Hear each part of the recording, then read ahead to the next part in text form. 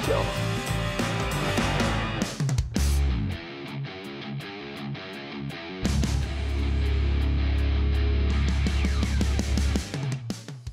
Thanks for joining us today on this episode of Wide Open Outdoor Adventures. I'm Dave Valtiera.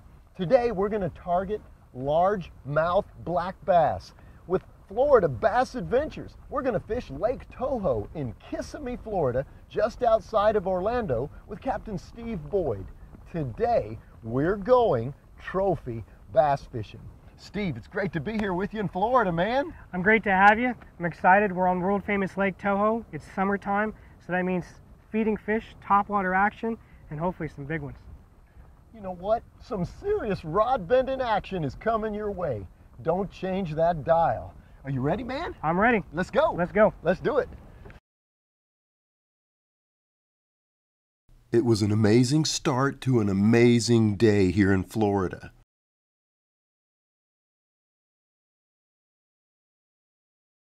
It looked like the sky was on fire.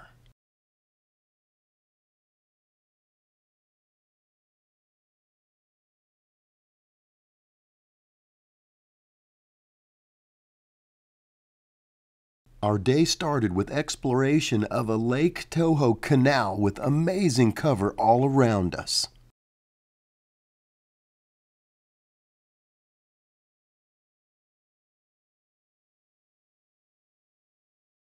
Steve has been fishing Lake Toho and the other lakes in Orlando for years. If you love the wide open outdoors, this place will blow you away. Get ready. On today's episode, we catch some smoking hot bass in Kissimmee, Florida on Lake Toho, one of the nation's prime big bass lakes.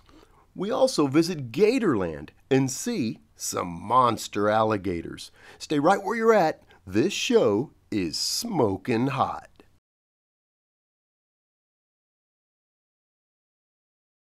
Zara Spooks, we got a few different topwaters. Zara Spooks, one of them.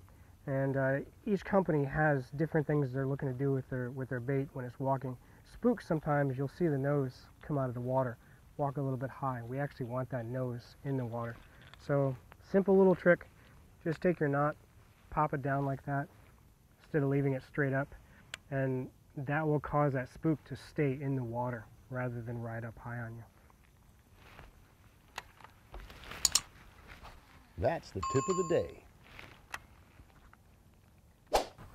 Weather is pretty important when it comes to planning your fishing trips. But I can tell you here in Central Florida, you've got a couple things going on that don't happen really anywhere else. You've got weather from the Gulf of Mexico coming toward the state of Florida. You've got weather coming from the Atlantic Ocean going toward the state of Florida. And this weather collides in Central Florida. And therefore we get thunderstorms, serious thunderstorms, almost every day in the summertime. In fact, the average annual rainfall here in Central Florida is 50 inches. That is some serious rain. But everything's green and everything is alive.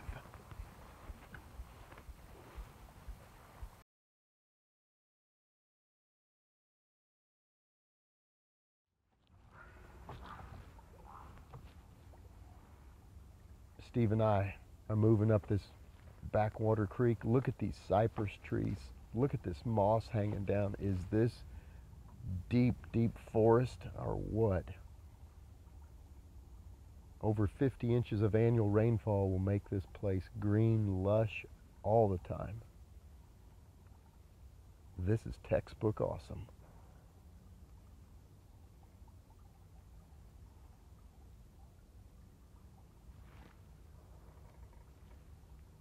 Brought to you by Triton Boats, #1 on the water. Minn Kota, go anywhere. And Steve Broyle Guide Service. I'm Dave Valtiera with Wide Open Sportsman. I've been an outdoorsman for over 30 years. I'm at home in the outdoors. My background and my experience enable me to be more successful at hunting, fishing, and adventure. Come learn with me. Sharpen your skills and come up that learning curve fast. Subscribe today and get notifications of future video uploads. Just do it.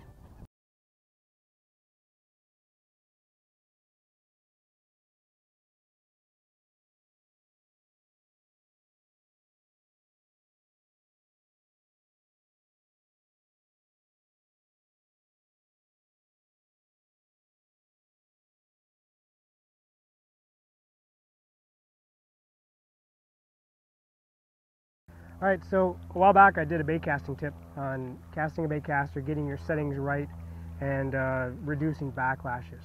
And this one that I want to follow up with, I mean, it's been a while, but I want to follow up and get into the fundamentals of casting, the settings of the reel, and what you should be able to do while casting.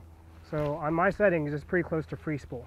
When I release and I let the lure drop, it's on free spool. If my thumb does not stop that, it is going to backlash, okay?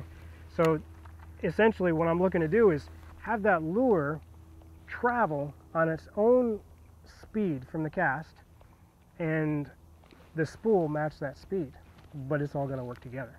And that's the part of this little tip that I wanna show you. It's not easy, and it's not something I'd recommend, but if you do it right, then result should be the same. So here we go, we're gonna give it a shot.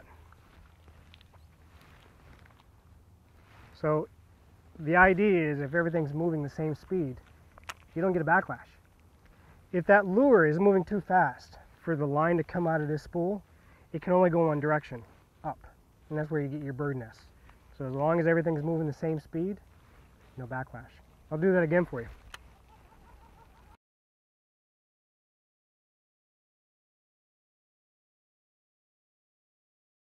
We go to Gatorland and see some huge monster man-eaters, and even get a chance to check out some of the snakes and hold a 4-foot alligator. He's nothing but muscle.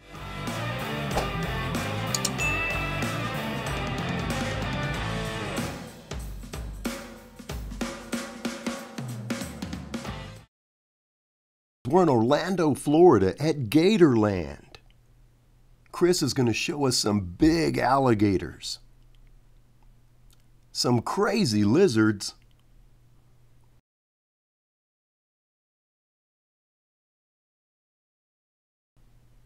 some hairy tarantulas, some ultra cool baby alligators, and snakes. I didn't find this big snake over here in Florida out in the swamps. I'm over here at Gatorland with a couple of my friends, and we're looking at some new big animals. And I never had a snake around my neck like this, but I think he's giving me some eye contact. I don't know if he likes these Costa del Mars. Chris, it looks like this is a big American alligator. Why is he so light colored? This is an American alligator. This is actually a leucistic alligator. They're very, very rare. There's only been 22 ever born. They're documented. There's 13 alive today, and we actually have 4 of them. And ours are the biggest, so we're really proud of them. Really rare. All right, guys, we're going to meet Chester. This is an American alligator. He was trapped in the wild, and he was caught actually because he's eating dogs. So that's not something that, you know, we really want to have today, have him get too close to us. But we'll see if one of these trainers can get him out here, come on up on the shore.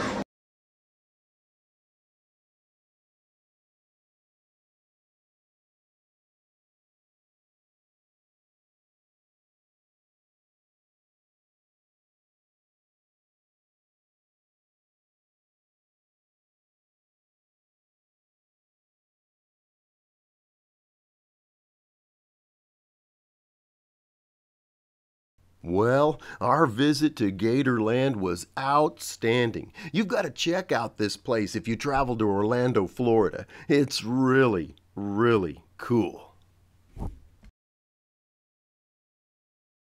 Steve's bass boat is really fast. I mean really fast. It was awesome. We were going from one fishing location to the next in no time at all. Some people wonder, why do bass boats have such big motors on them? It's because these guys fish tournaments, and when you're in a tournament, every second counts. When you're running the boat across the water, that means you're not catching fish. So getting from one point to the other quickly enables you to fish longer and increase your odds to win the tournament. Do you target redfish? Click subscribe to catch more redfish and get more hookups. Just do it. Click subscribe today. Okay, so I want to give you a quick tip on how to alter a topwater frog to where you can get the action you're looking for. Out of the box, they don't quite do what you want, and you're wanting a nice walking action, same as you would a Zara spook. So an easy thing to do, out of the box, you can see this one here, it's got nice long legs. Just go ahead and cut those down. That'll allow it to walk really easy. Now you won't be able to just reel and make it walk. You will have to give it some rod manipulation, leave some slack in the line, but it'll walk a lot easier and hopefully get you some big fish. All right, so we've got our frog tied on, altered. Let's put it in action.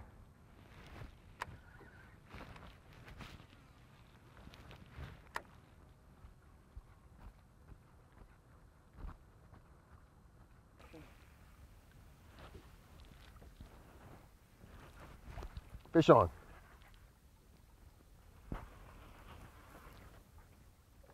Oh, did you get off? It's coming at you. Keep reeling. Not fast though, not fast. Just easy. Yeah, you're right. Look at old Steve-O. Taking line. That's good, that's good. Good fish. Let's bring the rod down. There you go. A lot of attitude. Nice chunky fish. Yeah, I'd say attitude. Swiped at it. It was actually hooked on the outside. Mr. Shiner and got in his eye, so we gotta try to get that out of there for him. There we go, not too bad. That's why he felt big. There you go, I'll trade you. Oh, got him. Got him. Beautiful big mouth black bass, Central Florida, Lake Toho. Now that's why I fish. As you can see, my cork moving to the left. Shiner can do that. Maybe he's running from something. My rod tip down, just like Steve taught me. And watch that cork.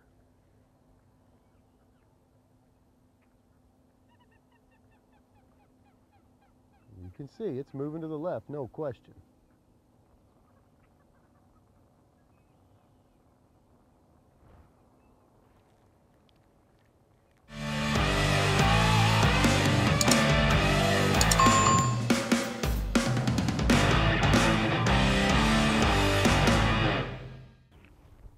There you go. That's good fish. Good fish. Slow him down just a little bit. Okay. You don't want him coming in too hot. Yep, that's the best one in the morning so far.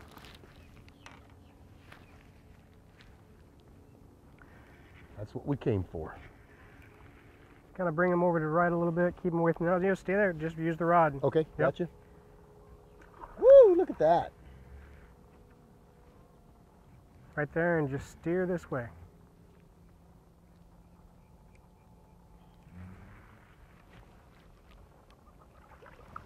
Look at that. Perfect. There you go, perfect. Let's bring that rod down, leave that slack in there. Okay. There we go, hooked on the corner just the way we like. Nice Florida chunk. Healthy, eating good, in your hands. Good job. Look at this fish. What, about 3.5, 4 pounder? I'd say solid 3. Good fish. Nice chunk, something you'd love to have in a tournament. Turn into the abyss. Release to be caught again. That's it. Great, Steve. Good job. Awesome, brother. Stick 'em. A little feisty little fish. A little attitude to him.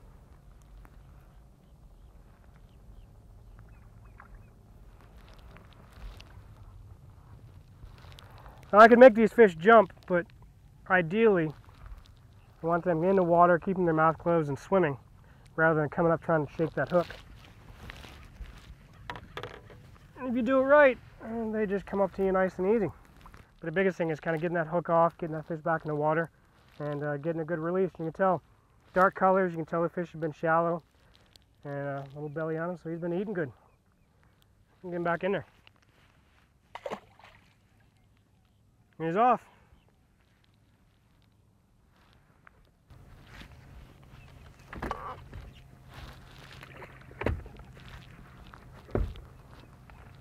time to make a move. Got him? Got him. Bass fishing Lake Toho, Central Florida with Steve Boyd. That's what I'm talking about. Woo! In the air. Good fish. There you go. Just bring him right to me, Dave. Okay. Don't reel. Leave that slack in there. Perfect. There we go. Let's bring your rod down. Leave that slack in there, though. There you go. Ooh, hooked on the bottom, just like we like.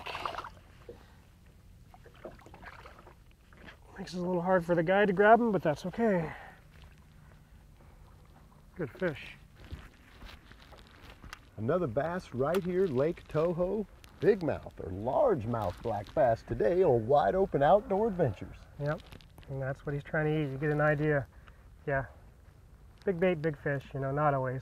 Sometimes it's just got a bass trying to eat a big shiner. After this commercial break, Steve and I have a really big finish on Lake Toho.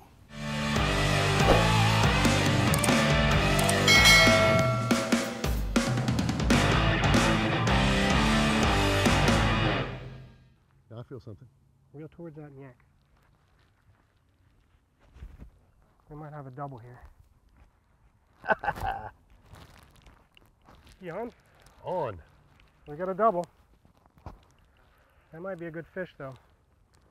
I might need to get mine in a little bit faster. Steve just kind of showed me the way this shiner fishing works, and it's different. Steve's tying on another hook onto this rod right here, but I tell you, when we croaker fish, we keep the rod tip really high. We feel the thump thump, and we give them all that slack, and then we set the hook. It's very different today. We start out with the rod tip really low, and we actually have some slack in the line. As soon as we see the cork go under, we raise the rod up fairly aggressively, almost behind you, and feel for a taut pull. If there's something there, then we reel down and set the hook. So it's all technique. It's very different today here in Florida than what we're used to in Texas. So listen to your guide and fish the water that you're fishing. Change it up based on the conditions and based on the way the fish bite. Oh yeah. Got fish one here. Stronger fish here. Get a great fish in. Get to hold him, take some photos. Here you go, Dave. Good job. Bass fishing Lake Toho with Steve Boyd. That's what I'm talking about. The hydrilla that we have in the lakes, it's really the building blocks of our habitat and the biology. You get microorganisms living in it. Through that, you're getting your brim, your bluegills, your shiners are feeding on the microorganisms. And then your bass, of course, they're coming right behind them and feeding on them. So it's all part of the building blocks of having a trophy bass fishery like we have here in Lake Toho. I don't know how big he is. He's got an attitude, though.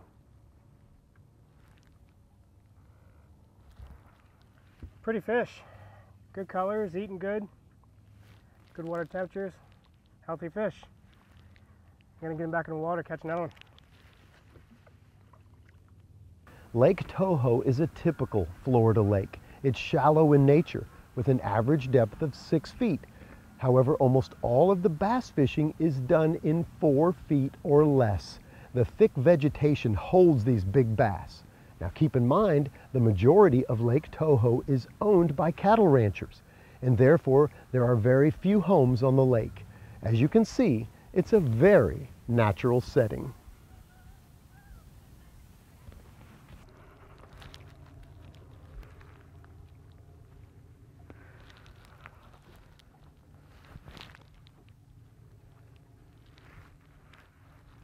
I'd say that's one we want to take a picture of. He's just going from grass patch to grass patch right now.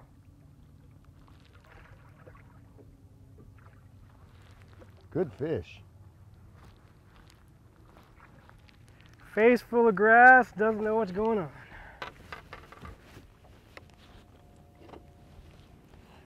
Great fish, Steve. Awesome. Look at that fish. Absolutely beautiful. Look at all those colors. I mean, that's what Florida bass are famous for. Getting big, getting fat, and being dark. It's a largemouth for you. Awesome fish. Happy to catch it out here. Happy to have Dave out here filming. Get these fish on camera. Get them a little famous, you know.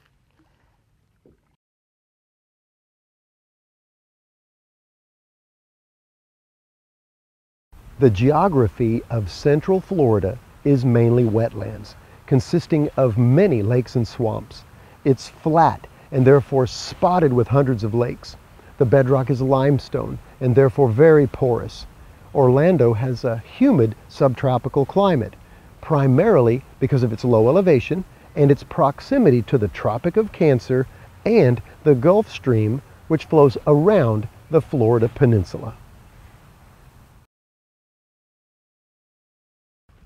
Nice job. Good hook set. Clear good fish. Yep, good fish. Lake Toho, sweet, I tell you this. And then just I bring think it around to Steve has been an awesome guide, helping me learn how to catch these fish. just the way you want to see them. That works. On today's episode of Wide Open Outdoor Adventures, we have caught bass in numbers and bass in size. Let's get back out there.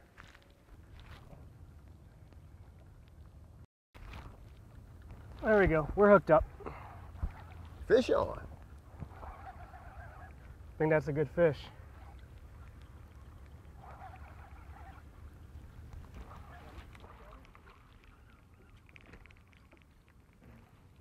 All right, bass fishing, Lake Toho.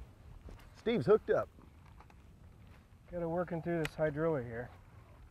This is where it gets a little tricky. You can have a good fish. And you can't reel them up tight to the line. You got to leave some slack in there. Work them in. Nice fish. That's a Florida strain largemouth. Nice. You know, short, fat, easy good. Steve and I had an awesome time fishing Kissimmee, Florida. Contact him at the number at the bottom of your screen and he can put you on fish too.